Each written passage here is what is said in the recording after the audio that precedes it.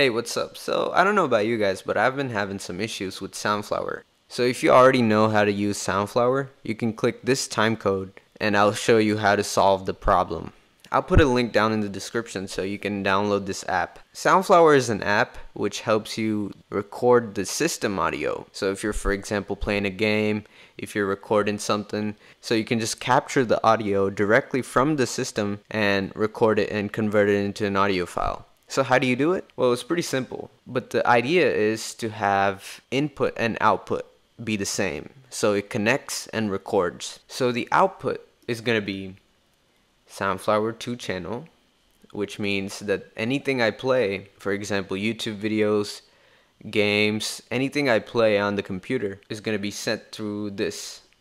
And then wherever I record, for example, I'm using this QuickTime audio recording. So when I click the input, I'm going to select the same input. So now this is going to go from here to here, the audio. But I'm not going to be able to hear it because it's only playing through that one channel. We got to create a multi-audio device. So I have it created already for my headphones and the Soundflower 2 channel. But I'm going to show you guys how to do it. Plus button, create multi-output device. Just select all the things you want the audio to play through. Since I already have it, I'm just going to delete it. So now I'm going to select that. Come over here. Oh, and quick tip, if you don't have this up there, you're going to go to settings and then go to sound and just click show volume in menu bar. It's going to come up here. So the problem is that the audio plays perfectly fine, but it's not recording. There's nothing shown up here. So how do we fix it?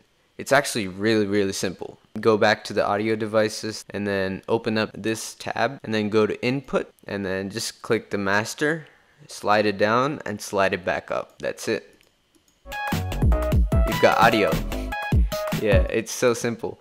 This problem wasn't there in Mojave, which is 2 updates before Big Sur, which is the latest one, which is going to be there for 2021 too. Alright, thank you so much for watching. If you want to hear this song, I'll link it down below. Thank you. See ya.